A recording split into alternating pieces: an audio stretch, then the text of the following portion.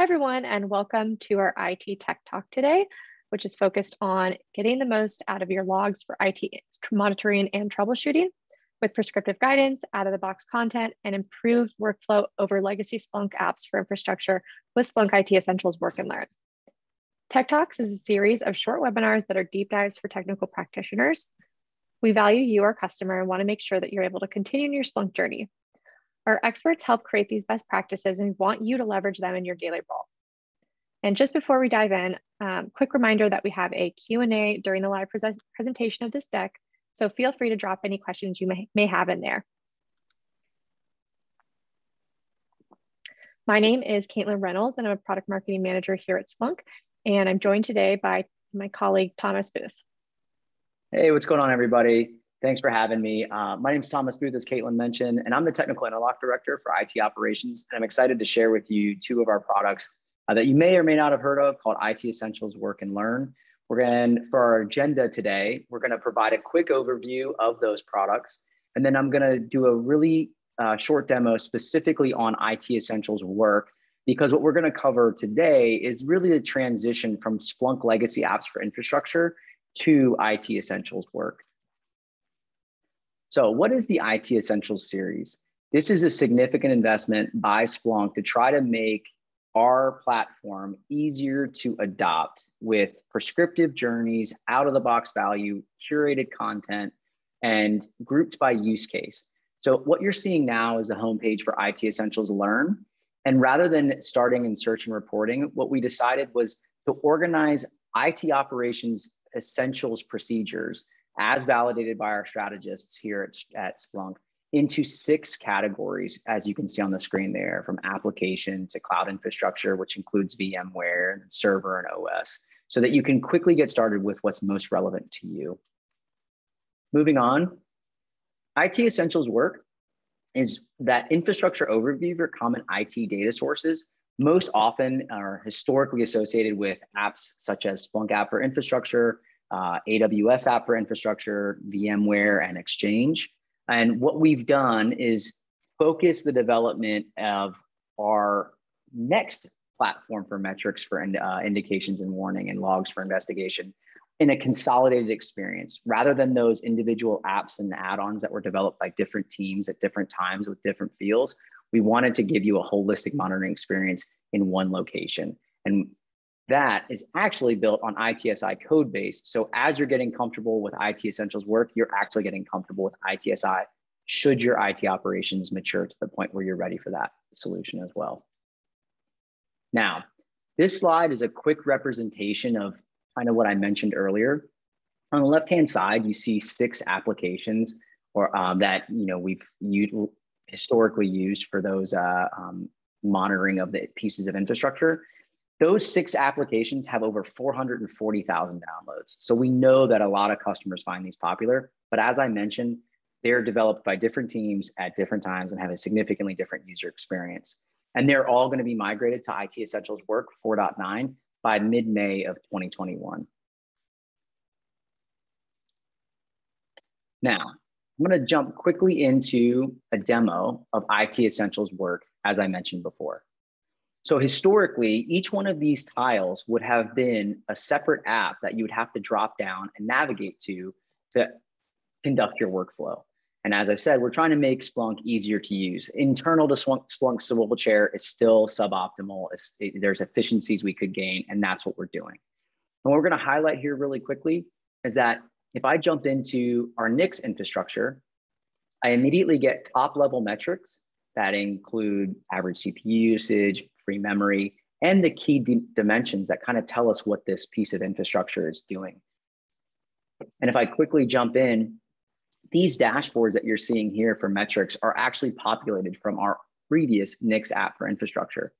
And when you switch over from your metrics for what's happening to your logs for why it's happening, this is another pre-built dashboard with out-of-the-box content, so you can rapidly adopt Splunk for your essential IT operations procedures. Here we see that our denied connections are dropping. We know exactly why they are. If it's a DNS lookup failure, we have HTTP request status errors. And we can even see if there's a geographic distribution of those. Now, as I mentioned previously, if you would then wanted to monitor a, say, AWS piece of infrastructure, you would have had to drop down to a separate application and navigate to AWS. But as you can see here, we have all of our AWS EC2 instances also co-located in the same workspace. Similar feel, similar look. Again, one click to out-of-the-box dashboards. And if we also head to our Windows infrastructure, you will see that is populated with a very familiar workspace and out-of-the-box content. So that is IT Essentials work. And as I mentioned before, it is built on ITSI code base. And what we've done is feature flag some of the premium features. And this is important because how we're going to keep this content fresh is what is a new Splunk app for content packs. And so if you click on a premium feature and you have not upgraded to IT Service Intelligence, you will have a call out showing you that premium feature and how to upgrade if that's when you feel that you're ready for that in your IT operations journey. And we're going to quickly jump into content packs and why they're important here shortly. So if you're on those premium legacy apps for infrastructure, VMware and Exchange in particular, we have great news for you. Those premium legacy apps are actually going to be included in IT Essentials work, available in the cloud today and on-prem at the end of April for free. So very excited to be able to have that conversation with you all and try to get you additional value. And we have a timeline here for when they're going to be end of sale, 30 April, last day of support at some point between now and January 2023, and then end of life, as you can see here. Moving forward, here are our free legacy apps for infrastructure, and these are the timelines associated with that as well. Very similar. We're no longer going to end of sale or download 30 April, last day of support, and then our end of life. I'll pause on the screen for folks to keep that. All right. Now, here's something that's very important. Again, it's a new model for us here at Splunk, and we're really excited about it. It's going to limit the need for you to download the app or upgrade. We can just push you fresh content every 6 to 8 weeks is our goal. It's going to give you that cloud-like functionality, even if you're on-prem, so you can continue to get updates to your dashboards, entity type discovery, and if you have ITSI, your glass tables, KPIs, and services. So we're starting with VMware, Exchange, Unix, and Linux. Those will be available on April 30th, and then AWS and NetApp by May 5th. And we're working hard, but it's looking like July 31st for Windows infrastructure. Again, these are forward-looking statements. We're very, very confident about the April 30th timeline, but if you're going to make any decisions about your workflow and what you're using to achieve these infrastructure monitoring kind of functionality, please keep these dates in mind and this fact that it's a forward-looking statement and development is in progress. Okay, so now for the slightly more technical part, and keep in mind that we are going to continue to release videos to try to make sure that folks have a quick reference to exactly the steps necessary. But here we're going to give a 1 or 2 layers deeper how to conduct an app migration from those legacy apps for infrastructure to IT Essentials work. Here is the on-prem version. Again, Splunk IT Essentials work will be available on-prem towards the first week of May. What you'll do is download, install IT Essentials Work 4.9 from Splunk Base. You're going to set up the same data ingestion using the appropriate add-on. So if you're a new user, you're going to need to download the associated add-on for the piece of infrastructure, whether that's AWS or Windows, et cetera. If you're an existing customer and you're already using those apps for infrastructure, your data migration, your data ingest should be set up already, and I'll cover that here shortly. You're then going to download and install the Splunk app for content packs from Splunk Base.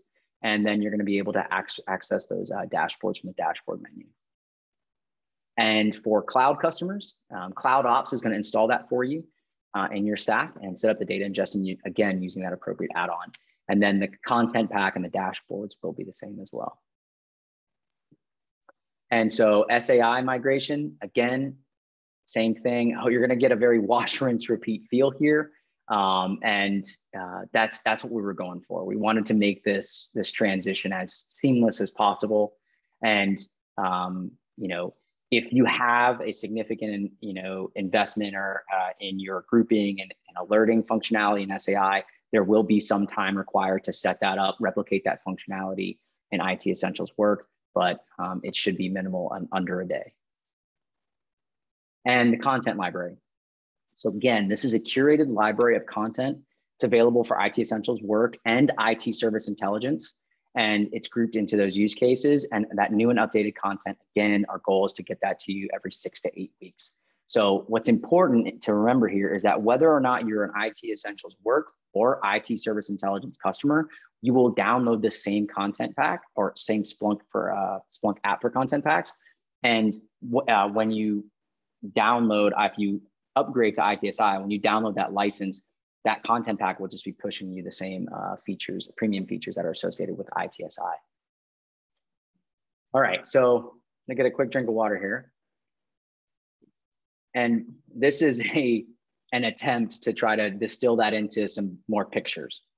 So on our left-hand side is what your environment would look like if you're an existing customer using the AWS add-on for data ingestion, and then the app for AWS for your infrastructure monitoring functionality.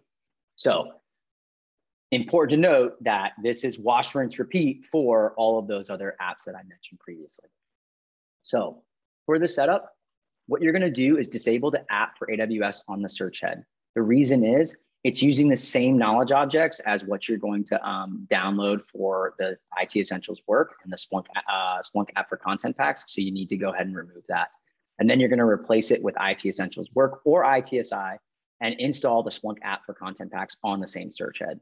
And then once you start the search head / push the bundle, this on the right-hand side will be your infrastructure or your instance. So on the search head, we now have that same AWS add-on, ITE work or ITSI, and the Splunk app for content packs. And then in the configuration, ensure the add-on data is forwarded, and then update your knowledge objects per the content pack. An example of that is enable data model acceleration. So that is the 4 to 6 step process to do the migration from your previous instance if you're an existing user of those legacy apps for infrastructure. And if you're a new customer, this would be what your environment looks like at the forwarder, indexer, and search head. Okay, going backwards here. Apologies. All right, and so for our additional resources on Splunkbase, as I mentioned, the IT Essentials Learn app is available today, both for the cloud customers and for our cloud customers and on-prem. And the IT Essentials Work app is available today. I think it was April 6th, I'm getting in trouble. And then it's going to be available on-prem towards the end of April, early May. And then the Splunk app for content packs is also going to be available at the end of April. And so for additional assets, we have an IT Essentials Learn product brief and an IT Essentials Learn tech talk.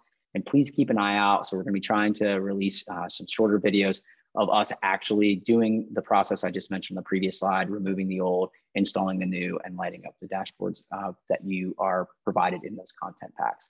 So with that, I'm going to hand it back over to Caitlin and with some further instructions. Awesome. Thank you so much, Thomas, for that presentation and demo. Before we wrap things up, I wanted to remind everyone that we have an incredible community of Splunk users on our community site. Within there, you can search the answers section on IT topics. You can continue the conversation for this talk within the discussion section called Tech Talks, where you'll find all the additional resources as well. And last but not least, check out Splunk Ideas, where you can actually submit new ideas for product enhancements or vote on current ideas from other customers.